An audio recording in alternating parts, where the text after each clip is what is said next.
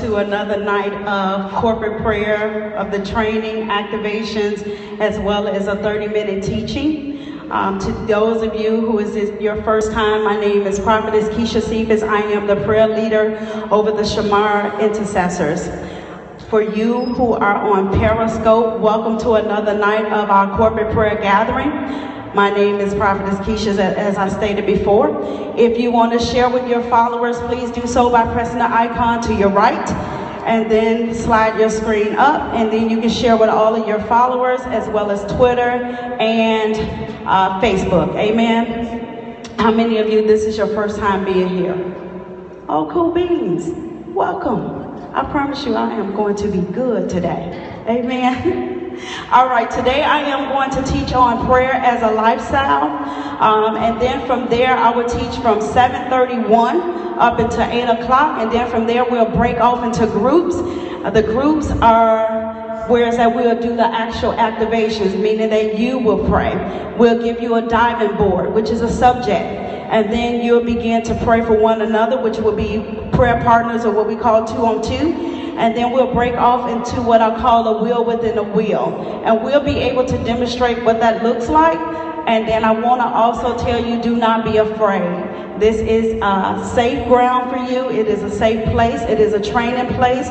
We are here to equip you. We are here to train you and teach you, so you do not have to be afraid. There be monitors, those who will walk around, and they will be the ones who measure where you're at. I always say that our weaknesses are coaching opportunities, and so wherever you may be weak, that's what we're here for, to strengthen you in your prayer life. Amen. And if you have any questions, you can ask us questions after the session is complete. Amen. All right. Today we want to talk about prayer as a lifestyle. Prayer is something that we live. It's something that we do. It's not something that we dread. It's not a duty. It is who we become. And as we learned on last week, we talked about revive our hearts. And we wanted to diagnose what was in our heart that did not look like Jesus, because God was applying this pressure upon our heart with his word. And a lot of us learned that there was ill feelings in our heart, unforgiveness in our heart, strife in our heart, and anything that did not represent God or look like God. God was beginning to reveal it. Why? Because he is a revealer, and he wanted to heal us in every area that will make us get back to a place of prayer. I always tell people that prayer is our life. It is the thriving force in our life. You need to have a relationship with the Father, and one way to have that relationship is to know his word, and one way to strengthen your prayer life is to know his word. And so prayer is not something hard. Sometimes we make it hard by some of the teachers that we sit under, and so we try to measure ourselves up to them. But I want you to know that God will meet you exactly where you are. So if you at the beginning level, you just got acquainted with the Father, he will meet you right there. And so if you don't know many scriptures, get you one, get you two, and whatever you want to target, the God always have an opinion about everything that we face in life. We were created in his image and after his likeness. He always has an opinion for everything that we may face. He always has an opinion for even against our opposition. So one way to get to know him is to study the word. You never want to go into a battle, or you never want to talk or have this relationship with someone where they only have something to say and you don't have anything to say back. And the only way you're going to know who's talking to you is by knowing his word, because the devil talks as well. Amen. And so you want to get you a word life. You want to study the word. You want to rightly divide the word. You want to define the word. When you don't have an understanding of the word, you want to ask questions concerning that word. This is how you build up your vocabulary in prayer. Yeah. Are you getting something so far? All right. So the Bible tells us in Jeremiah 29:3 that God knows what? He knows the thoughts and the plans that he has towards us. His thoughts towards us are good, and they not are of evil. Correct? He is the God that comes to give us an expected end. So if we have a God that knows every thought, his thought toward us is good, his plans towards us is good, why not seek a God who knows everything about us? A God who has his heart towards us? Don't you want to know that kind of Father, Abba, the one who rules, the one who reigns, the one who is sovereign, the one who saved us, the one who is gracious towards us, the one who draws us with his love and kindness? So when you go into this prayer closet and you begin to build up this relationship with him, ask him to meet you right where you are. Without 6 steps to get there. Meet me where I'm at, God. I knew 2 scriptures. What drew me into this place with God? My marriage. Perfect topic, right? Perfect subject. The enemy was after my marriage. Opposition. Coming to destroy that which I want to keep. So I learned some scriptures in regards to my husband. He is the head of this house. God is the head of him. I am his glory. He is to love me as Christ loves his church. He is to dwell with me as one of the weaker vessel, right? There cannot be no division among us, because if we are divided, the Father will not hear our prayers. So I began to pray for him. But before I was able to pray for him, I had to pose questions to God. What's in my heart that's preventing this thing from working? So God had to reveal to me. He's a revealer, right? He revealed to me what's in me first. So before I can start targeting what's in my husband, targeting the opposition or that which is opposing me and him, I had to first learn what was in my own heart. Revive my heart. What's not like you, God? My smart mouth. Me being rebellious, me being stubborn, me being full of pride. Only God can reveal those things to you, because surely you're not going to look at yourself like that. Putting a mirror to your face and say, this is who you are, but this is who I created you to be. This does not have to stay in you. How bad do you want this thing? And even when it looks like the enemy is gaining momentum in this place, God still gives you the strength in prayer to endure it. Because 2 Chronicles 20:15 says that this battle is not ours. This opposition is not ours. This thing that is coming up against us is not ours. But this battle is the Lord. So it's a battle. So when you starting to learn how to pray, you're going to get the word in you first. Because if you can get that word in your heart, no matter what comes out of you, the first thing you're going to do is put God back in remembrance of his word towards you and towards anything that you may face.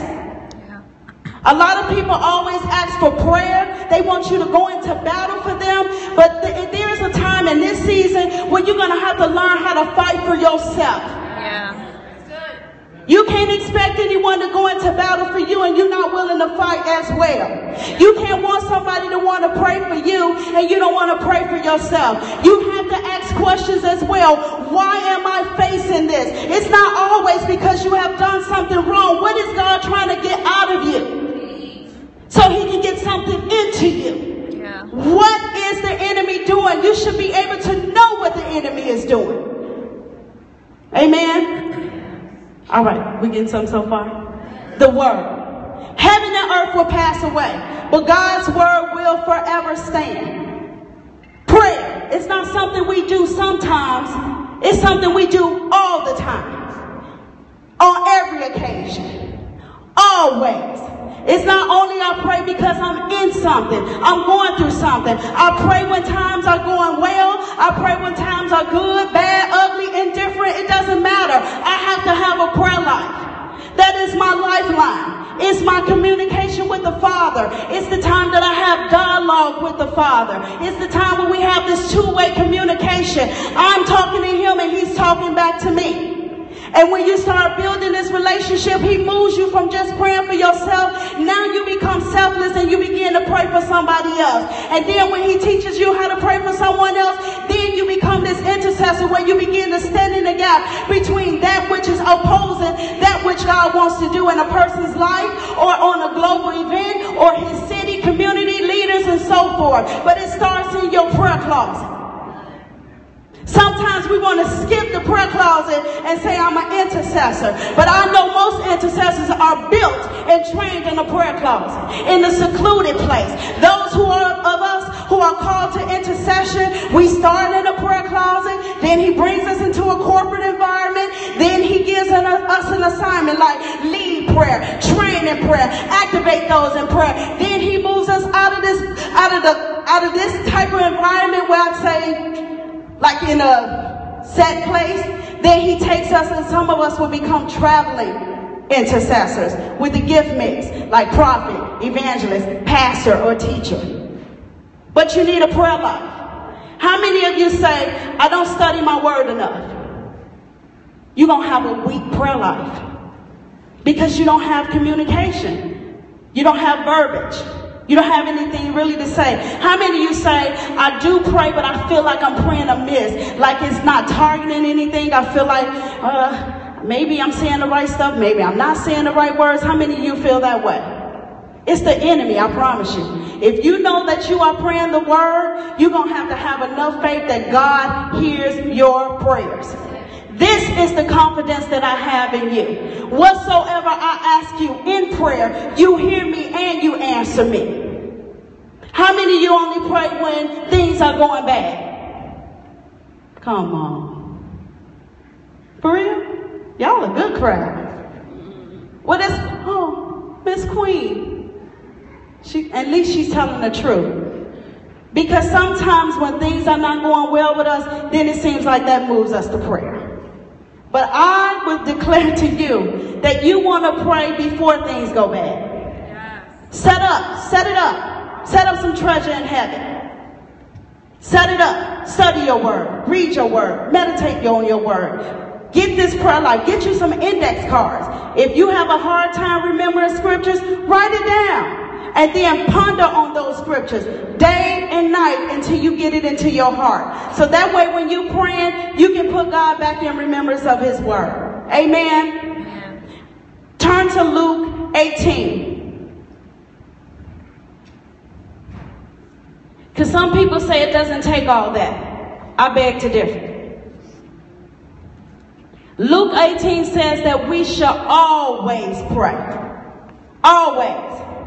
And if you look at Luke 18, 2 through 8, you'll see the widow going before the judge.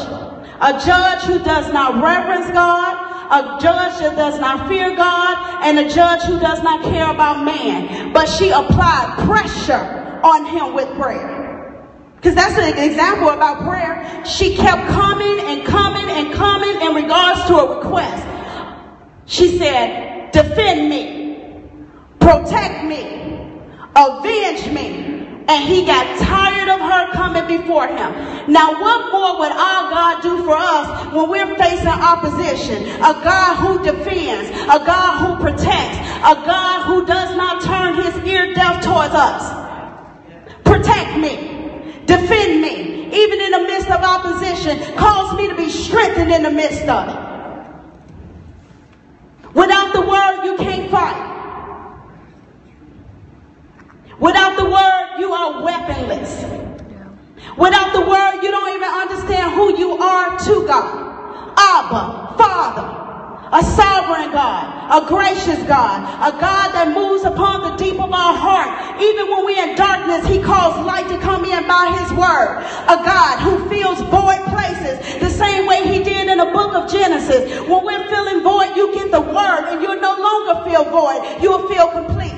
God, Abba, Father, the one who revives hearts, the one who strengthens us, the one that reminds us who we are. I created you in my image, and after my likeness, surely I will defend my own. With the word, prayer life, he builds us one word at a time. The more words you get, the stronger you are in prayer. And the more words you get, the more you're able to stand against the enemy. But it's not always about the opposition. It's about being in communion with a God who loves you, a God who is willing to talk to you, a God who reminds you of your purpose, of your destiny, one who tells you this is the way, the one that says in a still small voice behind you, go this way.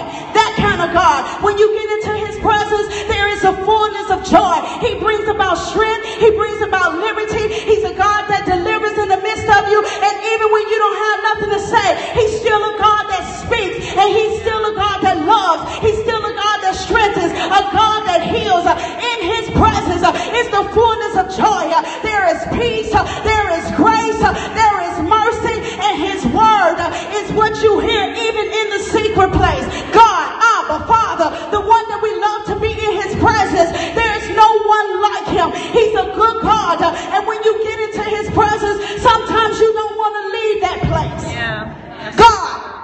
a place of prayer, my lifestyle, my devotion.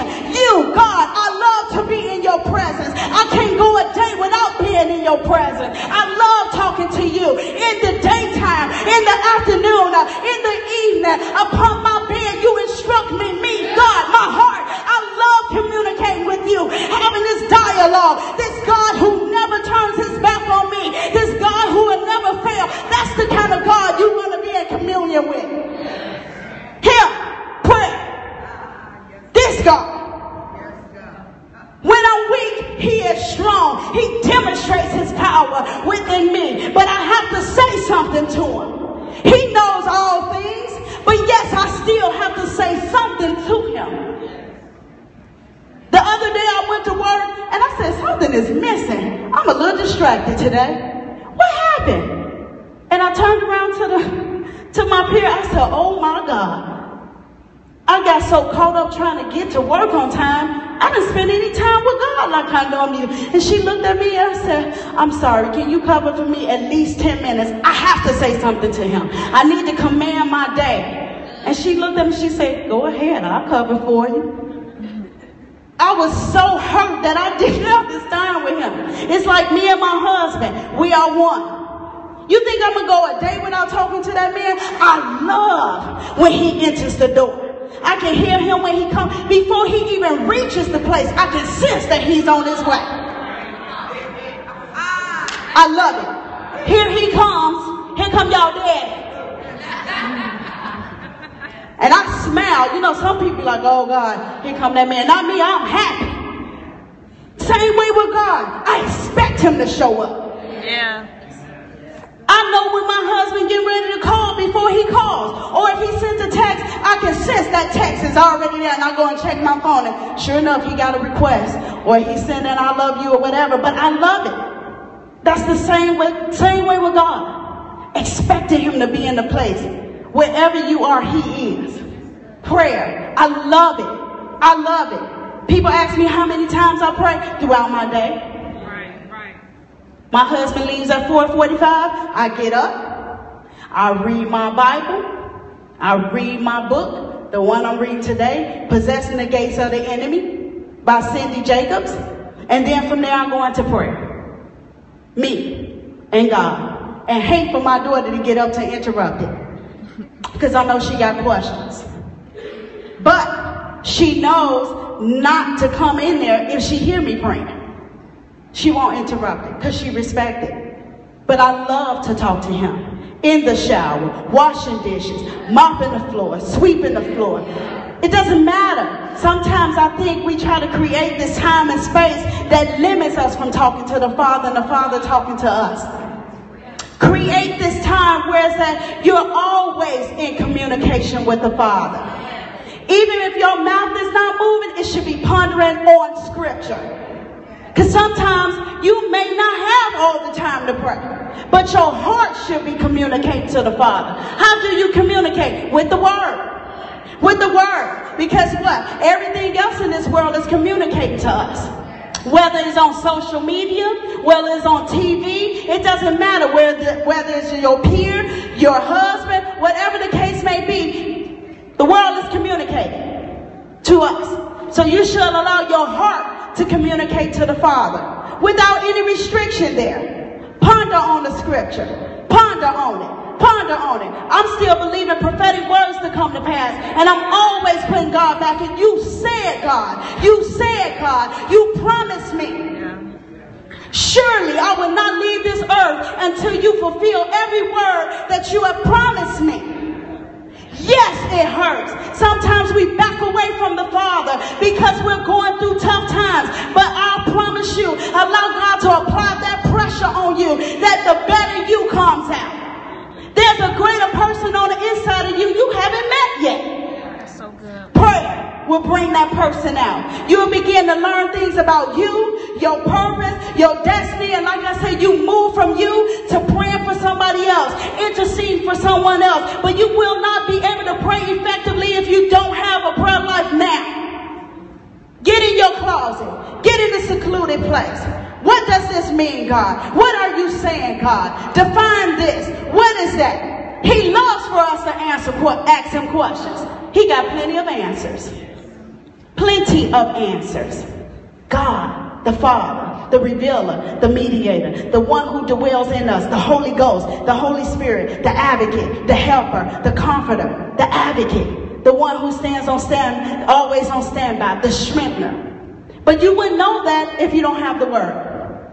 Prayer, two-way communication. Sometimes, like this morning, I went into prayer to talk, and he said, no, I want to talk to you. Let me start it off today. I have something to say to you. Why are you so agitated and irritated and frustrated? And I'm saying to myself, I don't know. I don't know what's going on. I just feel like maybe it's just too much today. No, because you're trying to take on burdens that I didn't give you. My inbox on Facebook is filled to its capacity.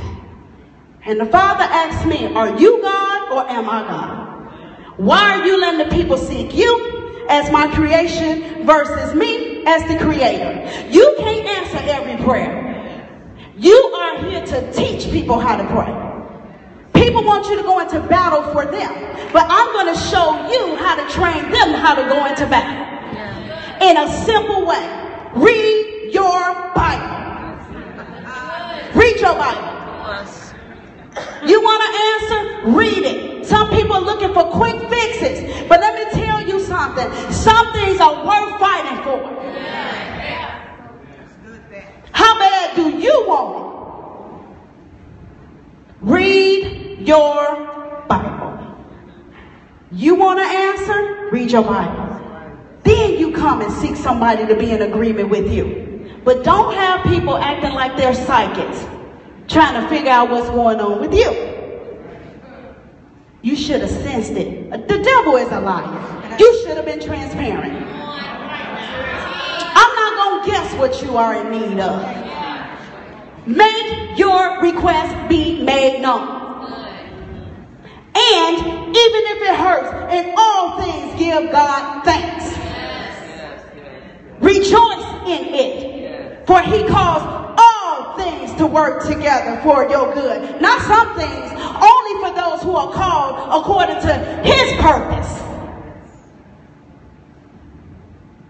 Sometimes we're looking for a quick fix. It's many times I ask people, can you pray for me? How we really know they praying for us? You have more faith in a person than that which has created you, him. How we really know they praying for us? Because sometimes we say, oh, I'm praying for you, and it's a lie. It's a lie. People forget. But I'll tell you who won't forget. Jesus, all-knowing, all-seeing. Don't put your faith in a person. Put your faith in your Creator. Now faith is the substance of things hoped for, the evidence of things not seen. Him, if we're going to believe that he's God, we must believe that he's God all by himself. By himself. Put your faith in God. Yes, it's okay to link up with somebody to pray and you guys come into agreement, because there's power in agreement. But don't have somebody to go into battle when you're not willing to fight your own battle. Or we just lazy. We can't be lazy. You want somebody else to go into a prayer closet and you sitting up there eating chicken. Looking at Young and the Restless. And we fighting. Oh, God, do it for your glory. And we going in tongues and we warring, and you just sitting at the TV. Did you go on the fast? No. Did you read your word? No. Well, what I'm doing? I can't be doing this with somebody else. There are some times when you do need strength. But at least start by asking God some questions first. At least say, okay, what is this?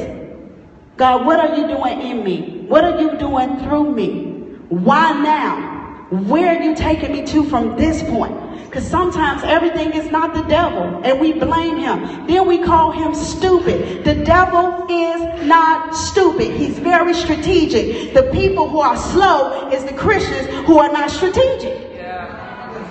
We get blindsided. Why do you think Jesus rebuked the disciples? because they would sleep on their watch. He wasn't talking to them, why are you sleeping, not praying for me? What he was saying is, you need to be watching and praying so you won't be tempted.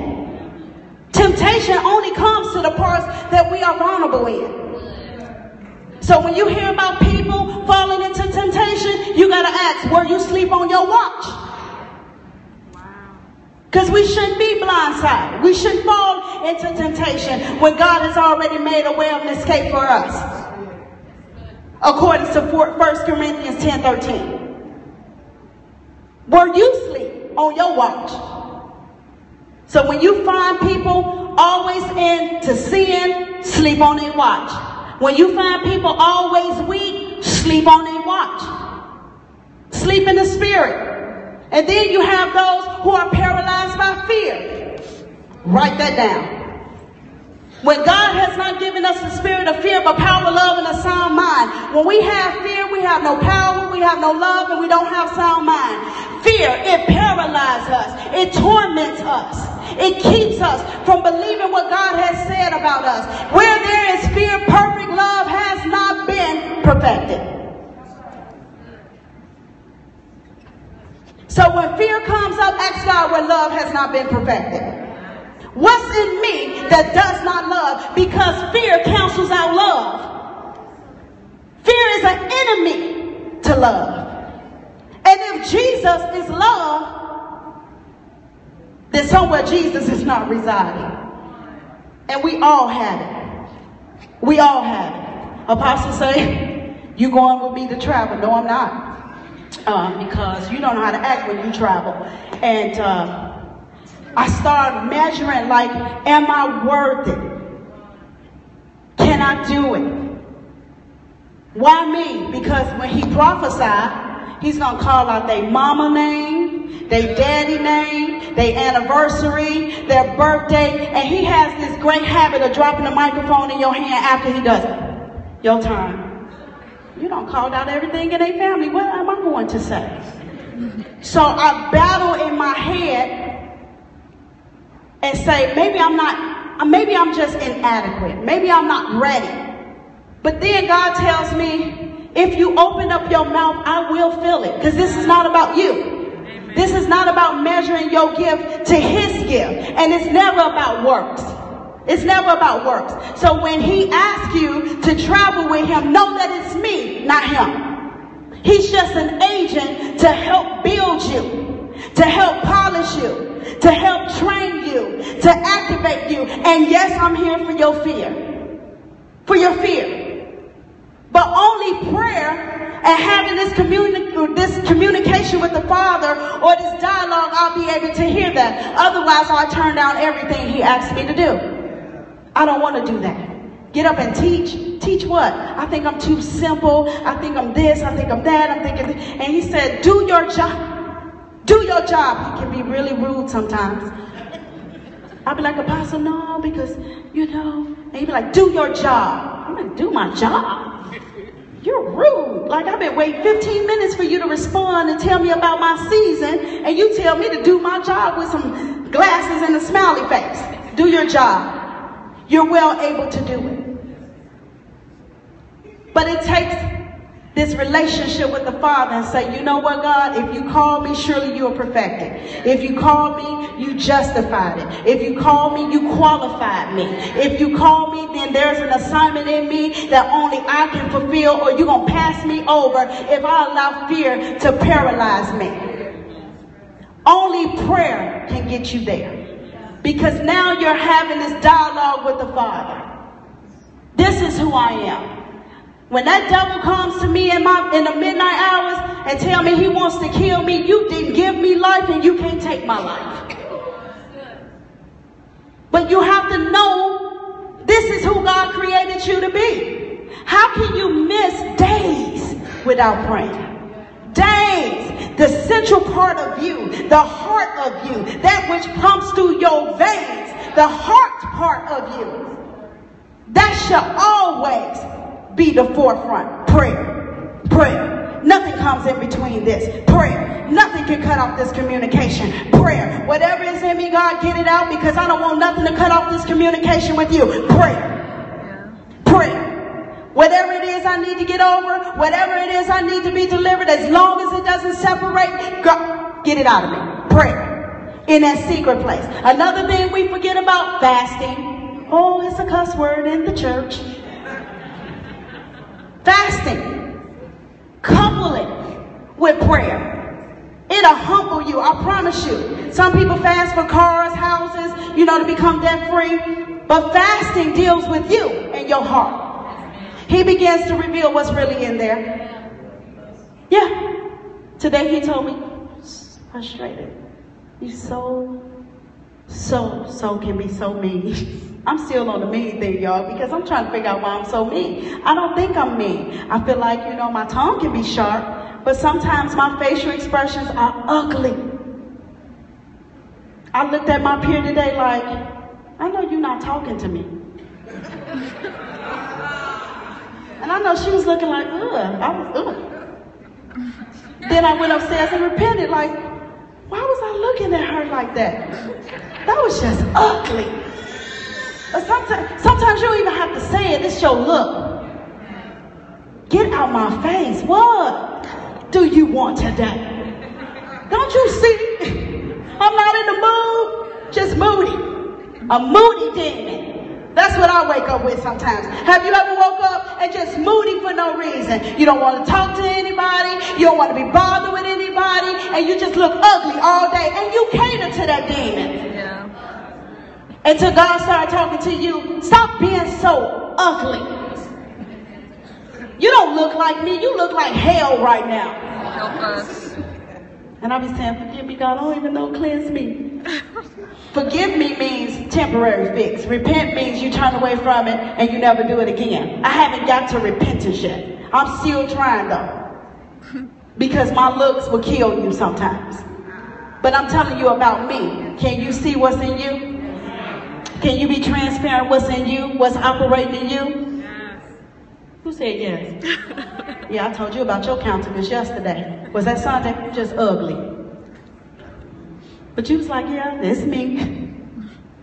But I can talk to you like that because you're my mentee, right? Okay. I love you with all of me too because you have my heart. But the spirit of who? You talking? Oh, I love you. Because you was about to get something that you didn't even want. That thing was coming. It was going to cut you so deep. And you was going to go downstairs and tell Apostle me. How many of you read your word at least once a day? How many of you take a scripture that you ponder on throughout the day? How many of you write the word down to ponder on it?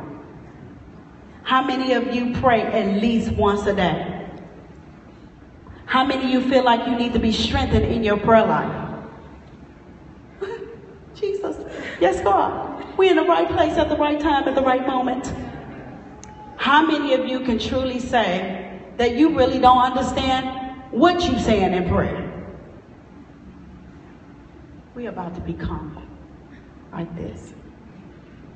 Because that's telling the truth. When I first started, I had no clue what I was talking about, but I was desperate. I was desperate. And God met me right there. My mom kept saying, just talk to him like you're talking to a friend. And I kept saying, but he's invisible. You want me to talk to an invisible God about some problems that I have going on today? She said, talk to him like a friend because he is a friend.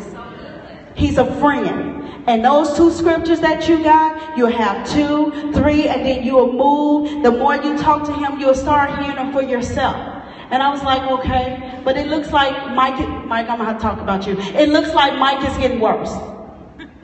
While I'm talking to God about this issue about our marriage. And my mama said, you're focusing on Mike when you really need to be focusing on you. Yes, you're going to have some issues. But you got to ask God, especially married couples, what's in me first before I start working on and praying on what the issue is with my spouse. Mothers, fathers, with your children.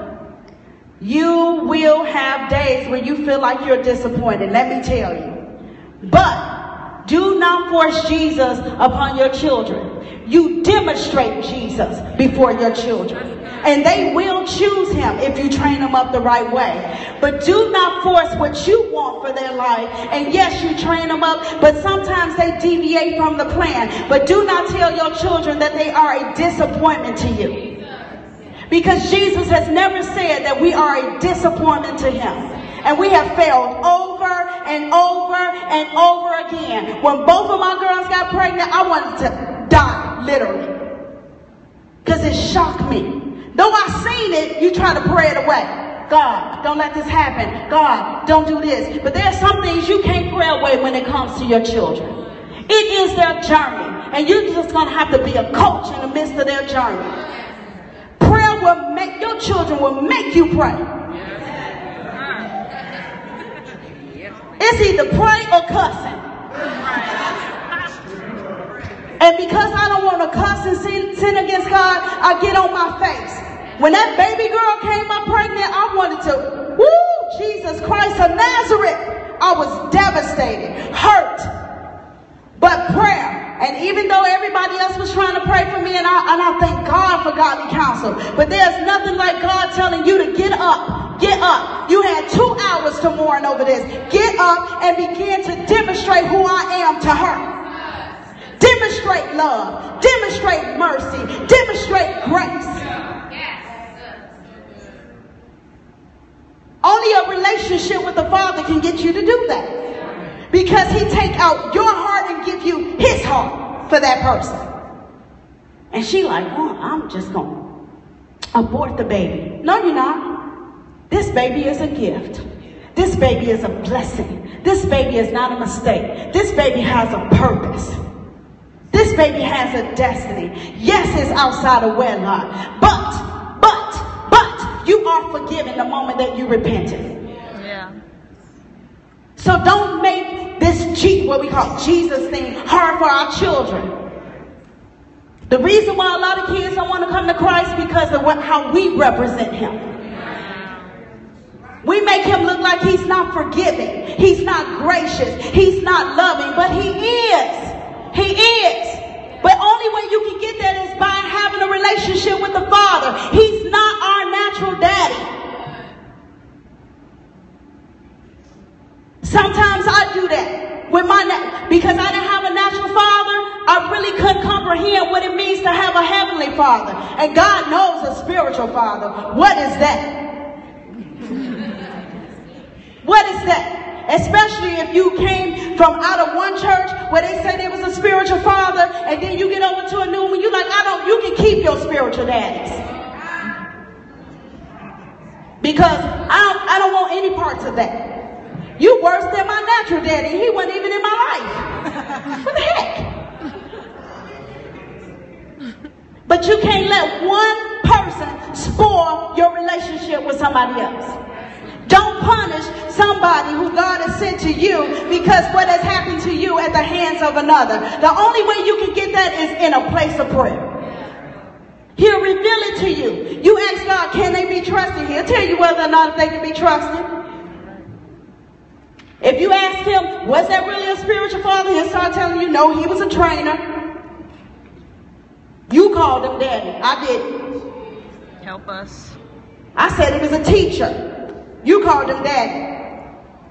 You called him spiritual father. Now you hurt and say, it's a church hurt. It's not a church hurt. It's a person hurt. One person, two people.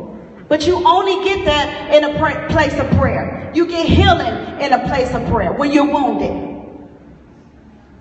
Woe is me. Yeah, woe is you. If you don't get on your face. It's going to always be some woes.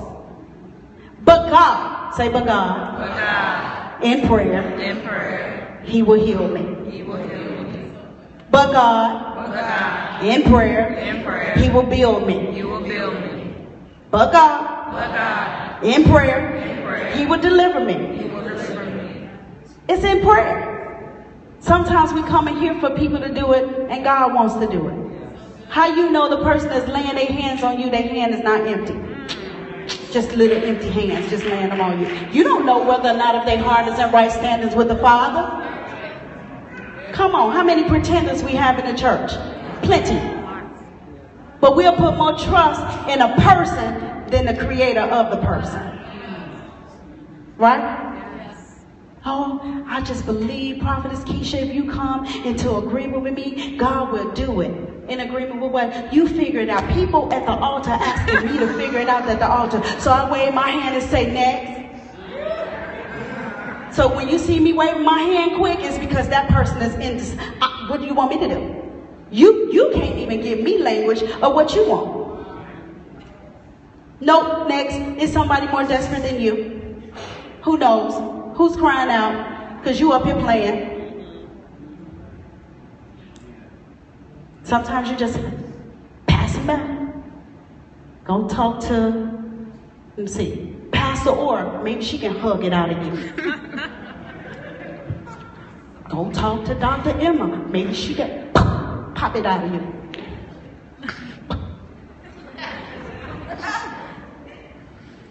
But for me, I can't waste time.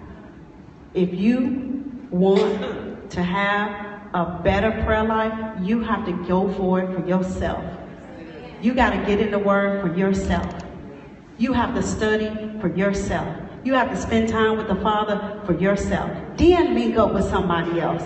But don't want somebody to go into battle and you're not ready, or you want them to do the work and fight for you and you're not ready. You have to read your word for yourself. God will reveal himself to you by way of his word. If you don't have it, you don't take the time, you won't have it. You're not going to get anything out of it. Wednesday after Wednesday, for those who go to Bible class, because everybody is not from here, Sunday after Sunday, God is constantly talking to us. Why not put that back into rotation? We have prayer directives. Put that into rotation. You can build off of there. If you have issues in your finances, it's plenty of scriptures in the Bible about your finances. If you having issues with your identity, find you some scriptures on identity. It'll help you get language and build up your vocabulary for prayer. Prayer is not hard. I promise you it's not. I can open up my mouth just like that and pray.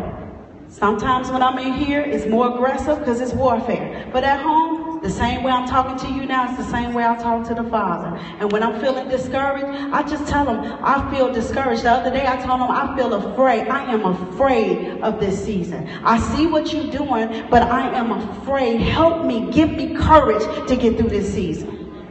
I'm afraid. I'm afraid. Because I have seen many people at their pinnacle and fall because they left you out of the equation. Keep me humble in this season. I see what you're doing. I know that it's great and it's good, but I'm afraid. I'm afraid. Help me. Help me. Humble me. Keep me humble. Give me the courage. Set my face like a flint. Let my forehead be harder than those that I stand before. And then, God, give me the boldness I need to stand and teach prayer across this globe in the way you created me to teach it. And I don't want to sound like anybody else. When you close your eyes, I want you to be able to say, that was Prophetess Keisha, not Prophetess Juanita Bynum, or whatever her name is. And I want you to be able to hear God and see God. But not me trying to be like somebody else. But the only way that I can get that is in prayer. My identity, my purpose, my destiny, my assignment, my message. And that's the only way you can get it. People always ask you, what is your purpose? Did you seek the Father to ask him what your purpose is? Yes, you can be prophesied to, and thank God for the prophetic word. But when was the last time you asked the Father, who am I? Why was I born? My purpose, the reason, my message, my gift, my mantle. What is that? Why now? Why me? For what? My gift, I know it. Gift to teach. Office, prophet, mantle, watchman, my ward, prayer. Like Ezekiel, he snatches me up in between two worlds and allows me to see what is going on between heaven and earth. His friend, he shares his secrets with me. Intercessor, special grace to pray for long lengths of time. Everybody doesn't have it, But we all called to pray. We all called to intercede. But there are those who are called to intercession. Those who he has built in a place of a secluded place. Me, I understand what my call is, what my message is, what my mantle is, what my ward is, what my purpose is. But the only way you can get that is in prayer. Building up this relationship with the Father. That you're not wandering around wondering, who am I? Who are you? Can you answer that today? Besides, I'm a child of God. I'm blessed and highly favored. Praying for the rest, whatever that lady told me. Going beyond the surface. Who are you? Is your homework assignment. Stand up. And you need a scripture to support it. Who are you? Your next question. What is my assignment? Are you writing it down? Because you're going to need it. What is my assignment? Who are you? What is my message? And who I'm called to? Who am I? What is my message? Who I'm called to? And you can put for what purpose. You need a scripture to support each and every one of those points. I think we still need to deal with our hearts. You still need about 6 more scriptures on the heart. Your next question. What's in my heart that does not look like you? Because if that is in your heart and it doesn't look like the Father, you're not going to come into your purpose. You will not fulfill your assignment.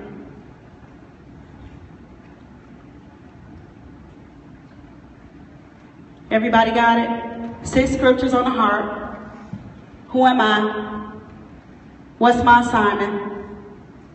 The whole purpose. You can even ask him about mantles, and if you don't know what a mantle is, go define it. If you don't know what a ward is it worship? Is it to the women's ministry? Is it prayer? And a lot of people try to pick prayer. But to guard prayer, you have to be able to see what's coming in and out of these gates. So that means that you can't be in your flesh. You have to learn how to soar with God. To be his friend, and he give you your secrets. His secrets, you can't be a gossiper. Because he does not share secrets with gossipers. Who are you? That'll challenge you in prayer. Next, who am I to pray for? In these next 7 days, be sensitive to God. Either he shows you by way of a dream or someone's name just comes to your heart. Those are indicators that they need prayer. It doesn't matter who it is, just pray. And then you will notice God will move you into intercession. First, you'll probably start off with thanksgiving, praying a general prayer for their life. Then you'll find yourself interceding between standing in the gap, making up the hedge, and now you're coming against opposition. God will start giving you language for that. But ask God, who should you pray for in the next couple of days? Miss Queen say God gave her a name. Sometimes we be like, oh, I was just thinking about you. But could it be that God wants you to stand in the gap for that person and pray for that person? We don't know what someone is going through. Let that be an assignment. Whatever is agitating you, irritating you, frustrating you, ask God, why is he applying pressure there? Y'all got a lot of homework, right? Okay, because this is going to keep you on your face. And then that'll take you off Facebook. All right, next 7 days, no Facebook. Oh my God, did I hit your demon? Yes, I did. This is what happens when you come to activations. So the only thing you should post, so you shouldn't be, scrolling through and seeing what everybody else is doing. For those of us who have to post, well, I only post once, so. Okay, no Facebook, God. Cool. No Facebook. See you on next Tuesday for Facebook. So Tuesday after prayer, You are not on Facebook. Let that be your challenge. You are not on Instagram. Hello. You can be on Periscope for those who teach, Monica, I know, who teach on Periscope and listen to Apostle or whomever else. But no Instagram, no Facebook. How many with me? We do it every year. Challenge yourself. Now your finger is want to press on the icon. So for those of you who have a finger demon, go ahead and delete the icon when you leave here today. Just delete it, and then you can always put it back on next Tuesday night. So just delete it. If you don't want to disobey, just delete the icon. I know, because my finger will tap it in a minute. Just delete it. Just delete the icons. Okay? Oh, Twitter, for those who like Twitter. Snapchat, don't know what it is? Okay. Snapchat, Twitter, Facebook, Instagram. Tell your people, like most people say, oh, I'm going to be away for a little bit on this, Facebook thing. Tell them it was the Lord's doing and it was good in his eyes. Facebook, Twitter, Snapchat, Instagram. All right. Then I want you to choose a day. See, this thing is real. Choose a day that you will fast outside of Tuesday. Tuesday we fast from 6 in the morning to the end of the prayer session. And a lot of you didn't fast today because my stomach was growling aggressively today. So I know you didn't fast. I had cats fighting in my stomach today. When we say we doing something, we are one. And when you break it, the other person has to pay the price for it. And I paid for it. Choose a day outside of Tuesday that you will fast unto the Lord. And you need a director. Why are you fasting? I know, sugar. Girl, Jesus is real. All right, Vicky, what's the homework assignment? All of it. You support. Go ahead, you need my hand. I was going to say, 6 scriptures on the heart. Ask God your purpose, your mandate, who are you called to and why. No social media of any sorts unless you do teaching on Periscope. No Snapchat, no Facebook, no Twitter, no Instagram. Fasting? Oh, find another day to fast outside of the week other than Tuesdays. Directors. Oh, yeah. Find you a directive, know why you're fasting, and ask for clarity and insight. Come on, boo-boo. That's my support leader. All right, did you get anything out of it? Who mad? Tell the truth. What Lucia says she's mad. But nothing but the devil, right? I promise you, you are going to realize when you take away social media how much time you really have. I promise you. I promise you. Next week we'll probably try TV. Hello? I know Scandal is coming back. I know. How to Get Away with a Murder? She's back. But I guarantee you when we start eliminating some of these things, you'll see what was really vying for your attention. I promise. Still mad? I love you anyway. Are you coming back next week? All right, let's do activations. 2 on 2. Find you a partner. Periscope, that goes for you too with your cute self.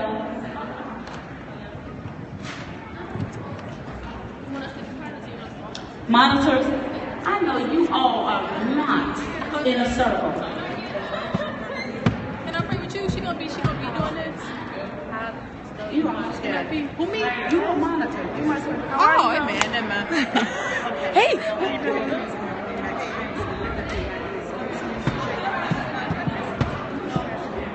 Where you been? Here.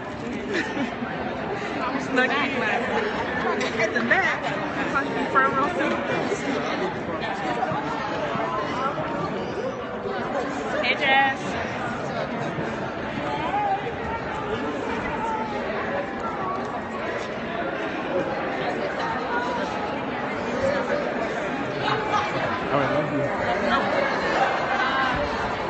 Does everyone have a partner?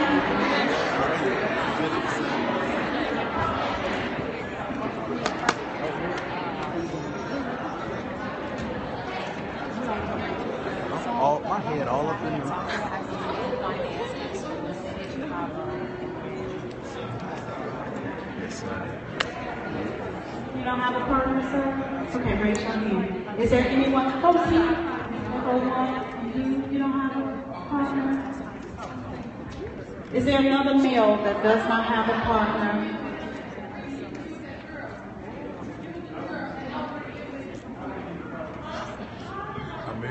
Anybody else? It's American. Okay. You know what? You two are married, right? Okay, Alma, where's your wife? Okay, wife go with wife, and husband go with husband. You two can be partners. Right? That's cutie pie back there. Hey, sugar. Oh, look at her with all of her. Made a baby leap.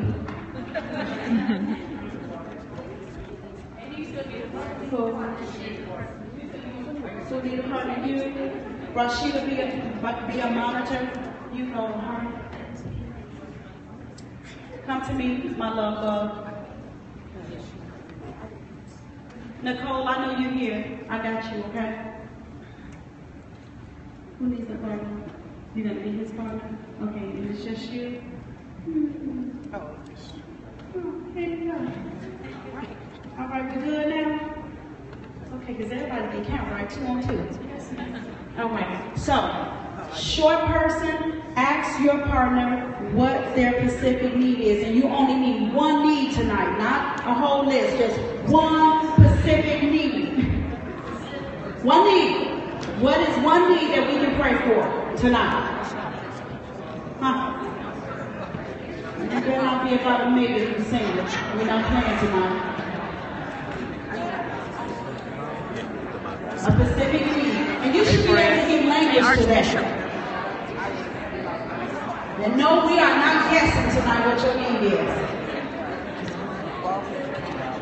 I said one need, not your grocery list. One need. One specific need. You two already gave your needs? That's what I'm talking about. Me just boom, there it is.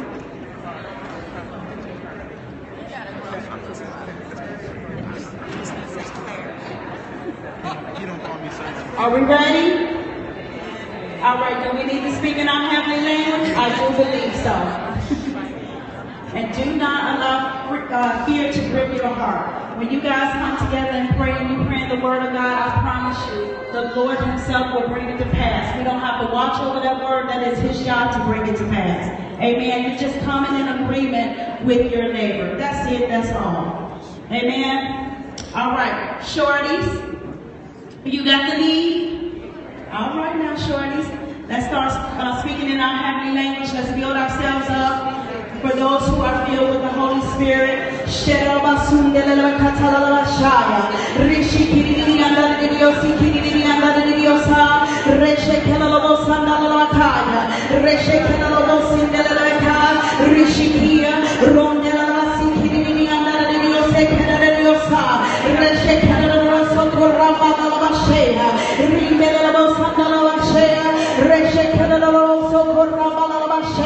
Father, in the mighty name of Jesus, first we come to give you glory and honor. We come to bless your holy name in this place on today, God. We come to lift you high and above every situation or every circumstance. For your good and your mercy endure forever. For we enter into your gates with thanksgiving and into your courts with praise. For this is the day that you have made.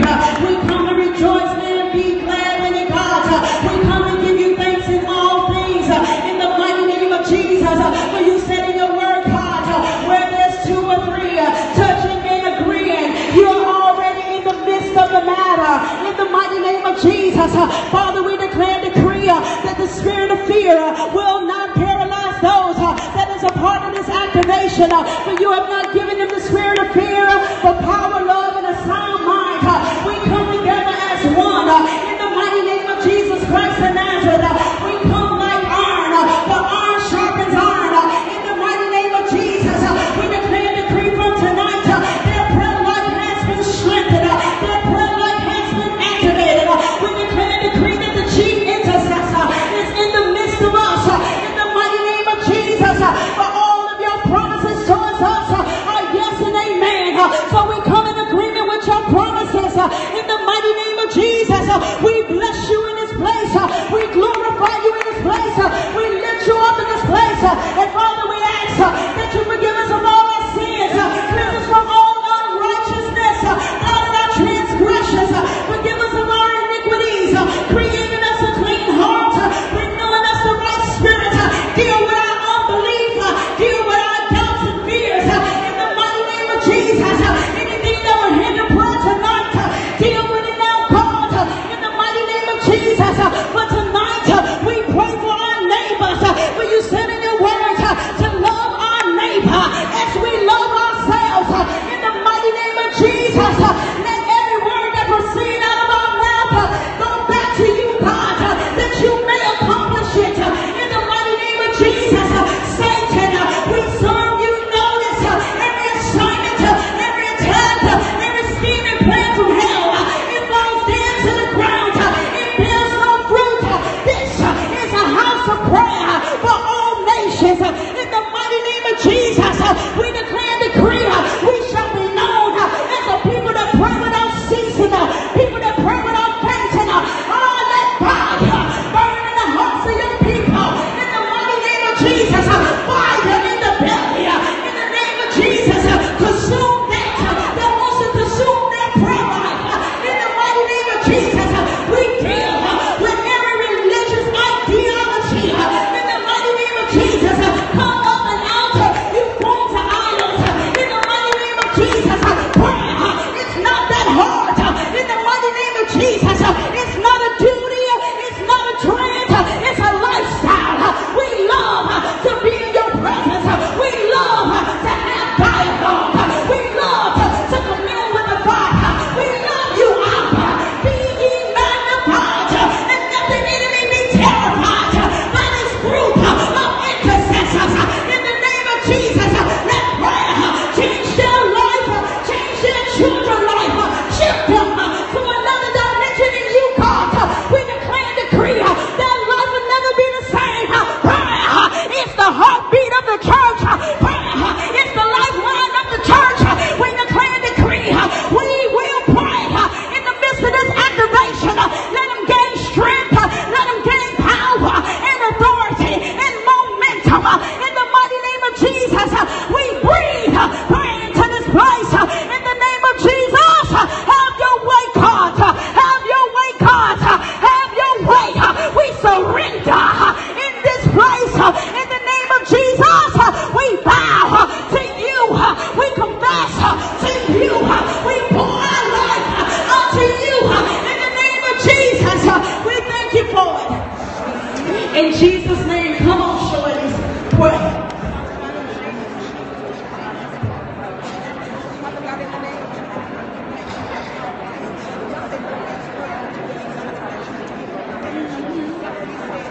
Hands to myself.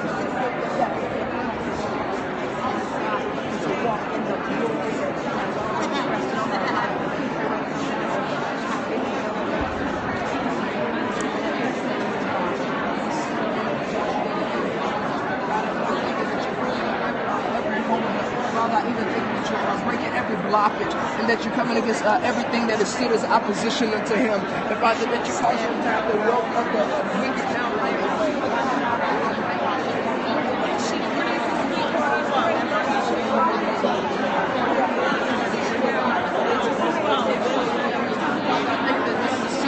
when he sees you as the righteous judge, the one that the one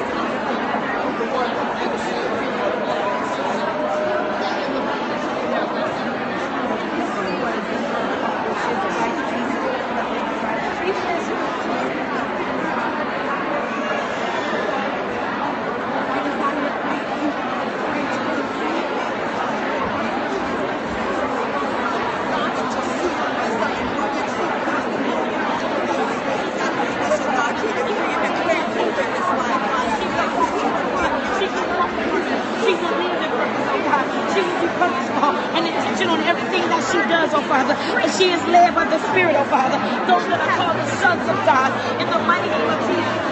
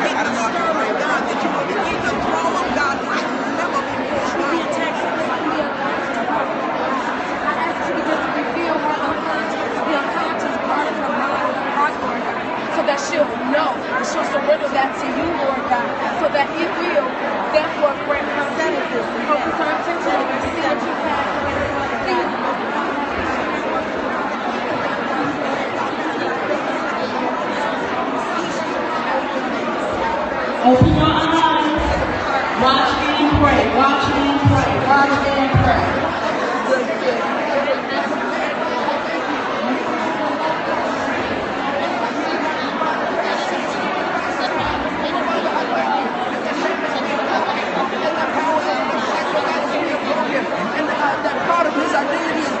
For him now, in the name of Jesus, he will be able to stand firm as a well of wealth. Yes, Lord. He will be able to stand firm.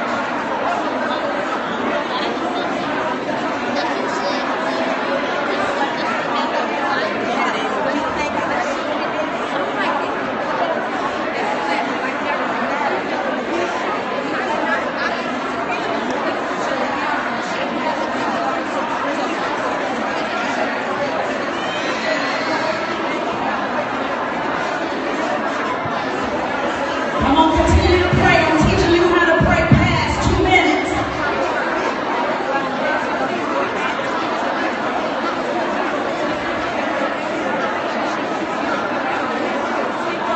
Don't be so emotional when you're doing karate chopping. Just pray.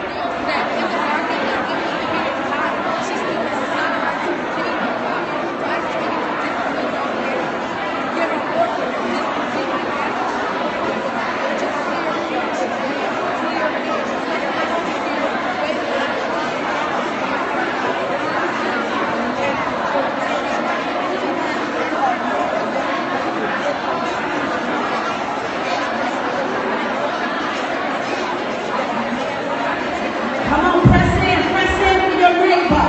The same way you want your neighbor to press in for you. Do not prophesy. If you feel the word, you better declare it.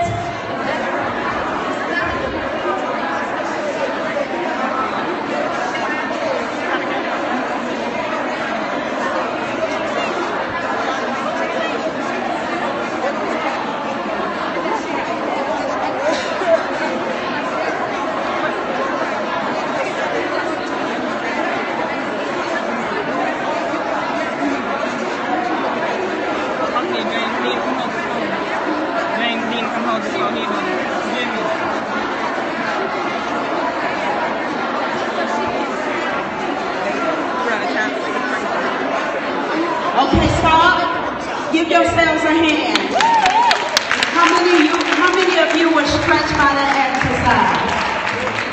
That's what I'm talking about. That was a poor hand clap. Give yourself a hand. You did well. Do not second guess yourself. Just believe God. Amen. For your neighbor. All right, tall people. We don't have to stir ourselves up. You should be good and stirred at this point. All right, pray for your neighbor. Come on, tall people. Where you at?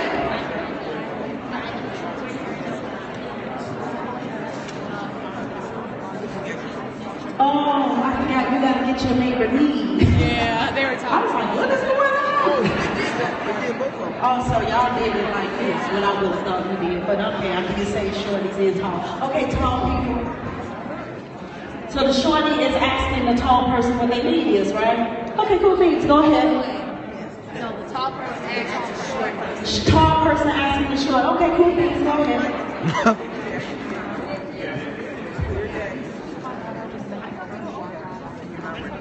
Remember, you're not giving a grocery list, just one specific thing. Just one. Praise God. We got to go home. One, just one thing.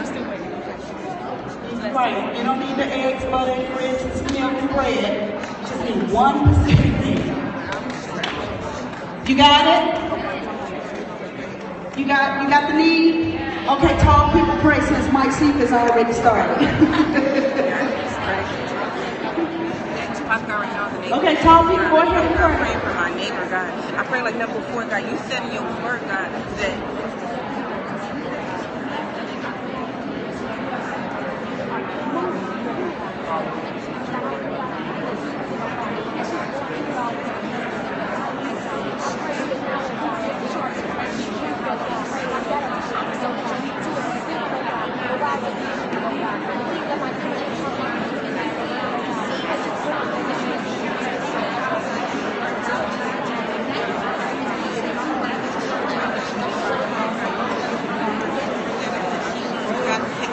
level that you have for her, God. Every calling that you have. Yes, God.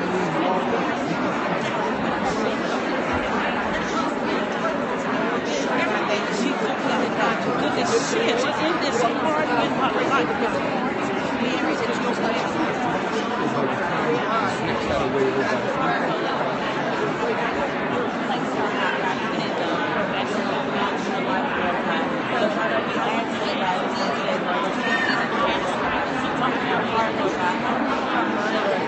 Let her become alone with you, Lord God. Let her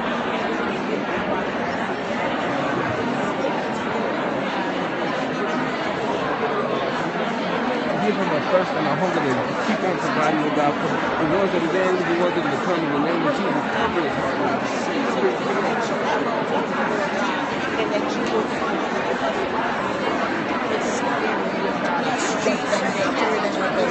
down the field, I pray that you open up that door now.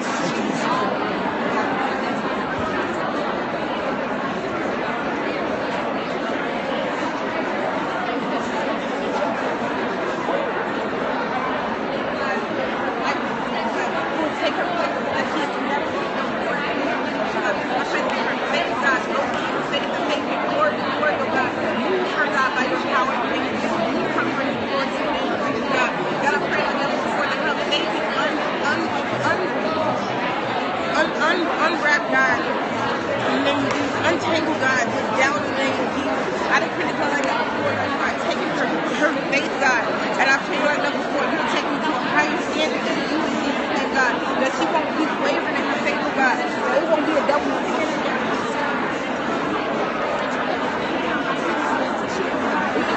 Open your eyes. Open your eyes.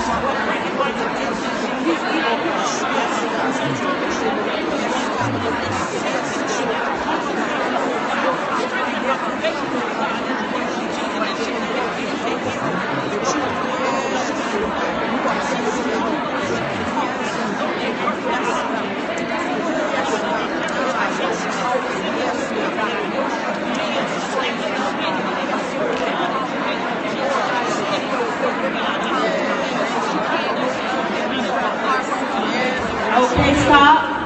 Give yourselves a hand. All right.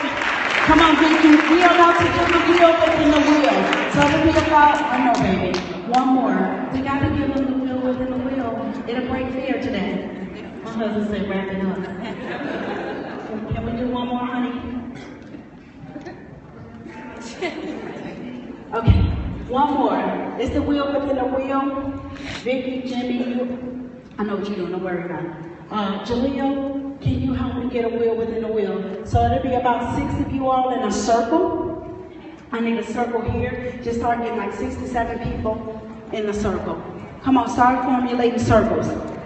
Doesn't matter who you are, who you with. Wheel within the wheel, and then we're going to give you a diamond board. I'm going to start formulating circles in the middle aisle. This will teach you how not to be distracted, and it also shows you what a hedge looks like.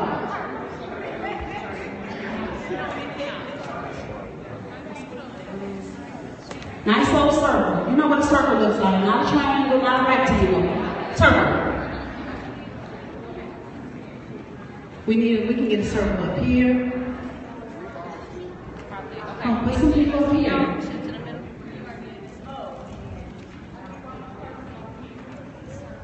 Who's not on the circle? Raise your hand.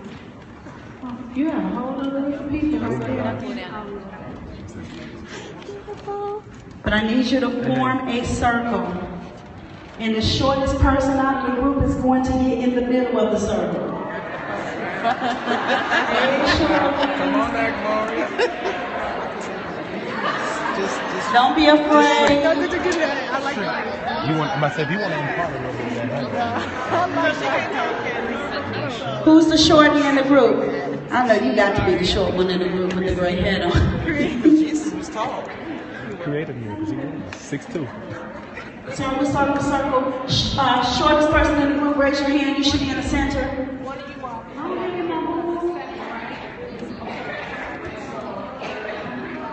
Now remember, we're not prophesying, so you don't have to declare, announce pronouns, okay? And we're not preaching the prayer, oh, God said, and no, just pray. You don't need a hoop with your prayer. Shorties, keep your hand up, shorties. Oh, look at my little football. So everybody has a circle now, right? All right. Vicky, where are you? Diving board. Let's do identity. All right. So we pray for identity. So the person in the middle is your leader. You outside the circle is the hedge. You will listen to what that person is praying, and then you're going to get in the circle, the next person. So she'll tap you in, and you'll get in the circle, and then you are going to continue with identity, but you're going to try to make sure you don't repeat everything she prayed. So it's teaching you how to listen without being distracted. Because the enemy speaks at the same time that we're trying to pray too. So you have to learn not to be distracted. You have to soar above all distractions, okay? So but it's also teaching you how to follow the leader and not to break a hedge. If you get off topic, we're going to tap you. So don't be offended. This is teaching you how to stay on topic. Identity. Don't shift and start talking about ISIS, okay? Okay? Okay. And this is just a general prayer. Identity. Who God created us to be. Shortness. You ready? They look like, no, I'm not ready. What you need? The moment whoever you tap, you just continue with that rotation. Okay? No, you don't tap. Let her tap so she'll know how to be a leader. Let her lead. You monitor. The monitors will come back and say where your strengths and your weaknesses are. And we'll start working on that. You in the middle, you tap the next person, but you shouldn't be continuing around that circle. It should go like you go here and you go there. No. You don't have to do a circle right like that. When you hear me say shift, you know to tap the next person in. Amen? We ready? Don't be nervous. Identity. Ready? Monitors, ready? Eyes open. And don't start doing the karate chopping and all that stuff. It's not in your body, I promise. It's in the word. Okay? Don't be doing all this. I don't sing some. Okay? Ready? Shorties go. So God, we thank you right now, God, for what you're doing. Use we, not I. We thank you, God, that we are, God, made in your likeness and in your image, Father. We Come bless on, you, lift your voice. that you are They doing gotta a hear great you. thing, God, within us, Father. God, we ask, God, that you would come into us, God, and come into us and show us, God, who we are, God, and our true selves, God, for we know our identity, God, is found in you. For we know that you have created us to be a peculiar people, Father. We know, God, that everything, God, within us has came Come on, from you, come God. on. For You can be in agreement. Be in it was agreement. predestined, God, even before the foundations of the world, God, that you saw us, God, and you knew us, God. You know every hair on our head, Father.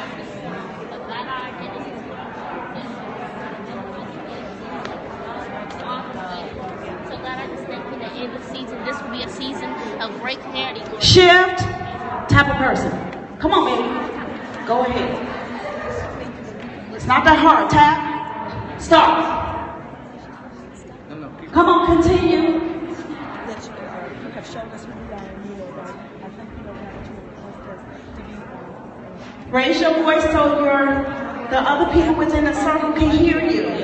How can they come in agreement if they don't hear you? sharper than any two-edged sword, Lord God, so that we are able to know who we are in you. I thank you for answering all of our questions, Lord God, that you allow us to go to your word, Lord God, to seek who we are. I thank you, Lord God, that you allow us to seek your face, Lord God, so that we know who we are, what we are to do. Allow us to see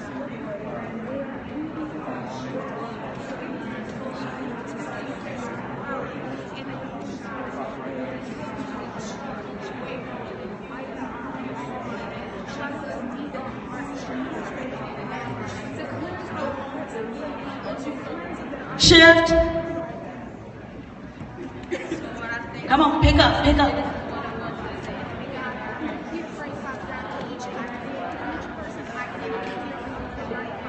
We pray right now, Father, that as we seek your face, our identity will become clear in who you created us to be, Father.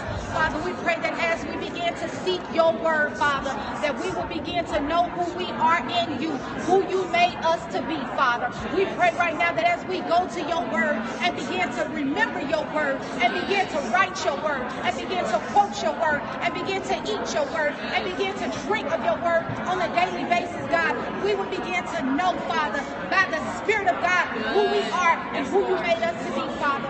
We pray, Father God, even on tonight for purpose and identity, God, where you would have us to be, who you made us to be. Father God.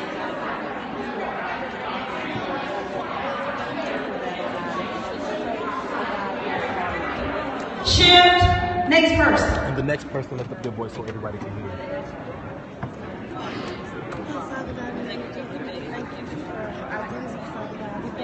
Yes, speak just a little louder. His eyes just seem to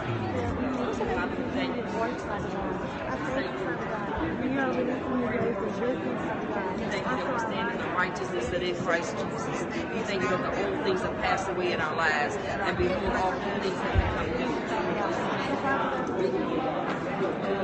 So God, we thank you now even for your purpose, God, that you have a specific purpose in mind, God, that you are the potter, God, and that you will begin to mold us and you will begin to shape us, God, into the vessel, God, that you called us to be, God, in the name of Jesus, God, and even regarding our own selves, God, that as you begin to bring up these impurities in our lives, God, that we won't pull away from you, God, but we will embrace the things that you're showing us, God, in the name of Jesus, God, and even on tonight, God, that you will begin to see us, God, in the midnight hour, God, that you will begin to reveal to us, God, that we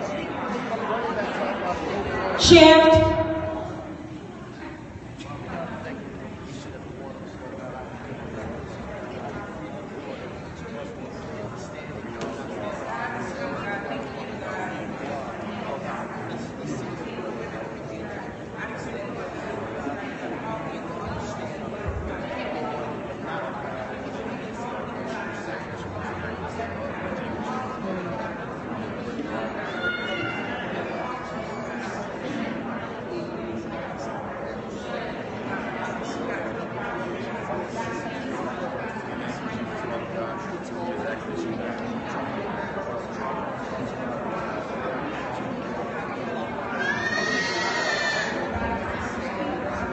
Okay, stop. Give yourselves a hand. How many of you found that to be challenging to stay on task and be able to listen to the person that was in the center? Teach your ear how to hear. Listening is the perfect skill for prayer. Listening. Listening. And then it teaches you by being in this type of environment not to be intimidated and be secure of who God has called you to be. It also teaches you how to be comfortable with your own voice and wearing your own armor. Don't never try to be something that you're not, and never try to tread in a place you've never been. Yes? Oh, who has a question? That's okay. Next week. It's okay, but you got a chance to pray one way or the other, correct? Even when it was 2 by 2, correct? All right. How many of you are coming back? I didn't come to make friends, but I did come to make intercessors. You all are a blessing. The same way you're being stretched, I'm being stretched as well. It starts at home and then I can go outside. Because see, I got to come back here. Other places I am. Okay? All right. Go ahead and look at your neighbor and say, your prayer life will not be the same from this day forward. I will challenge you every chance I get. So don't be rolling your eyes when you see me come.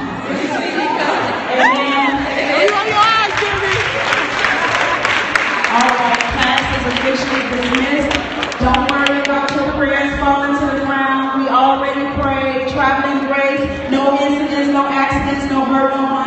stranger shall come nigh your dwelling. No social media. I bet you hear God now. All right, love you guys. Bye, Periscope. I love you. See you on Periscope, but not on social media. Get off Facebook. Get off Twitter, Snapchat, Instagram. And for those of you that are Periscoping and don't have nothing to say, get off Periscope too. Good night.